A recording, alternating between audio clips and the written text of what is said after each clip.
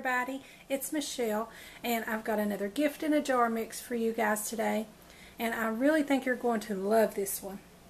I'm going to show you guys how to make a gift in a jar mix for creamsicle cookies, and I think these are so good.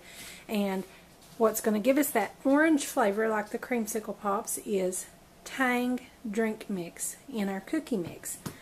And you guys know that with gift in a jar mixes, I really like to do ones whenever possible that are so simple and only have to have water added, because if I'm giving this as a gift, I like to give all of the ingredients whenever possible and not have to require much of the recipient to have to add to that.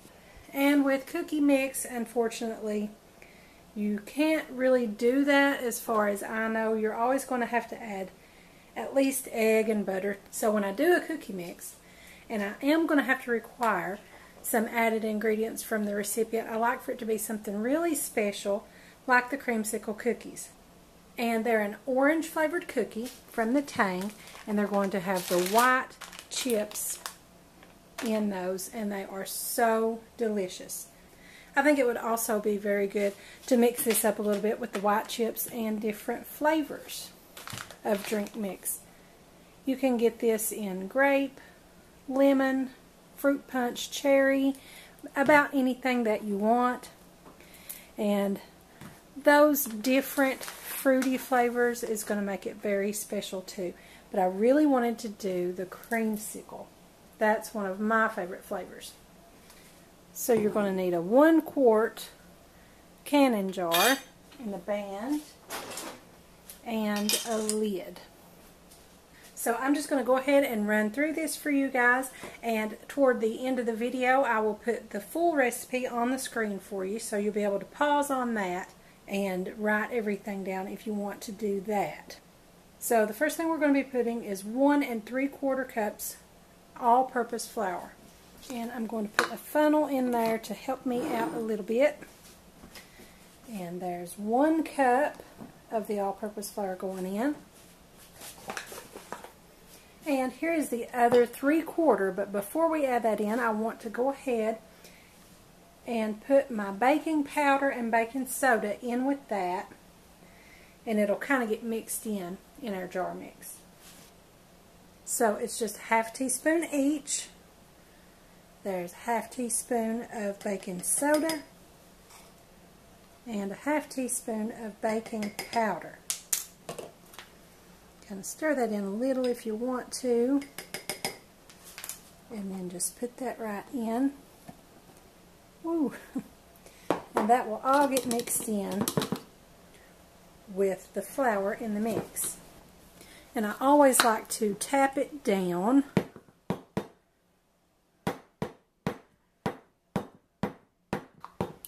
and make sure that we've got a nice flat layer so that it's pretty and layered for our gift presentation in the jar.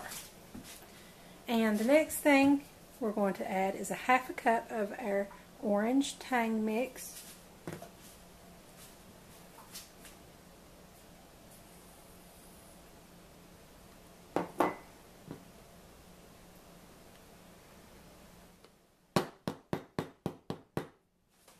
And then 3/4 cup of white sugar.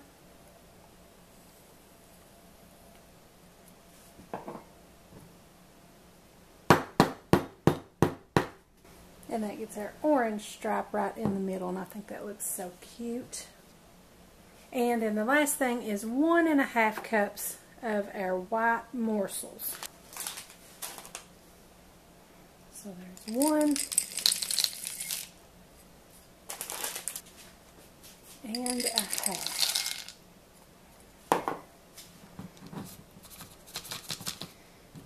And we're just going to tap that in until they all go, and that fills it up to the brim. Just tap it down until they all fit, and that's going to keep it snug in the jar too. So how simple was that recipe? I just love that. So then we're going to put on our lid and then we'll be ready to decorate it up. Okay, so to decorate it up, you're going to need something decorative over the top, and I'm using a piece of blue fabric here with some orange and yellow and red designs in that, and I thought the orange would help us play up that orange in the tang. And that's cut in a 7-inch circle. So whatever about that size that you guys want to use to decorate it up. And I'm going to be using one of these small hair rubber bands to put around that. And that's just going to help hold it temporarily while we can get our other decorations on there.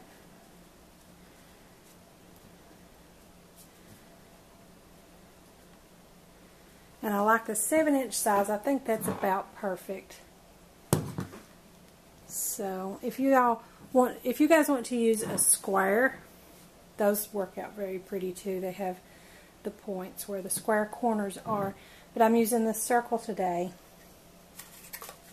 And I'm going to be tying a bow around that with just some regular shiny ribbon and a sort of a matching blue color that I got from Walmart. And I'm going to cut off a couple of feet probably, and I'm going to tie a bow around the neck of my jar here.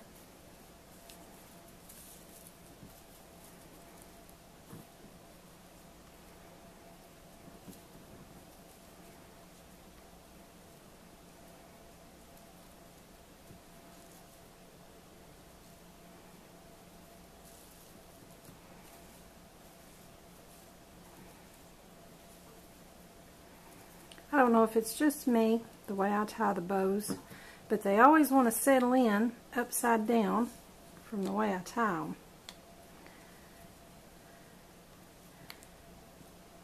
Okay. I think that looks good.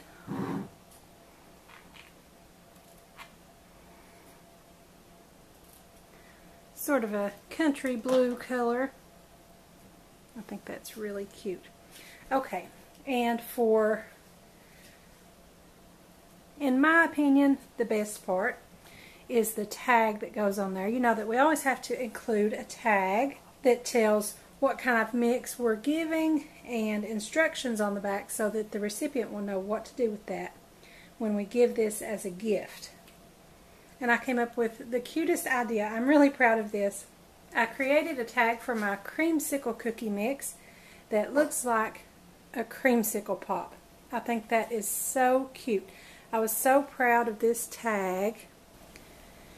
I've got the instructions on the back there for how to make the cookies and what they'll have to add. And it's sandwiched in with a layer of white fun foam with a little bite taken out of it.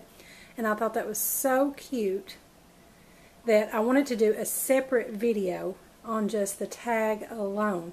So I will have a video coming up for you guys, hopefully right after this one, showing you how I created this tag. I thought that was just so fun. And I've left my baker's twine here long enough that I can go all the way around the jar. I'm going to work up under my bow here, and I can go around the jar and back to the front. Well, actually, one thing I almost forgot. I want that to dangle down a little bit. So what I'm going to do is I'm going to come up about 1 inch from where that comes through the card, and I'm going to tie a knot right there.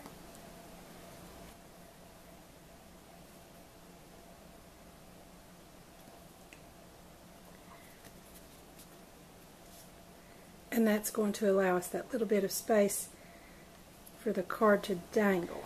Okay, so now we can go around the jar and see how that knot stops right there, and it gives us that little bit of dangle. And we've got enough string to come all the way back around under my bow. And I'm just going to tie these in a knot because I feel like my blue bow is all we need going on with the bows. I'm just going to let that dangle down there. So there's your Creamsicle cookie mix gift in a jar.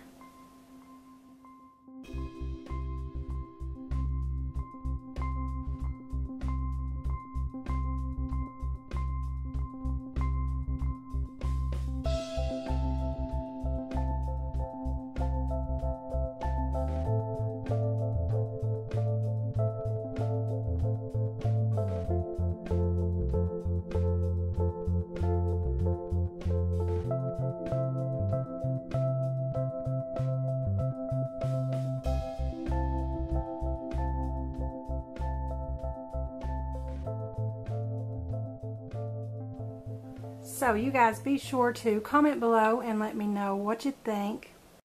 I think these cookies are delicious. If you guys give them a try, be sure to let me know what you think of them.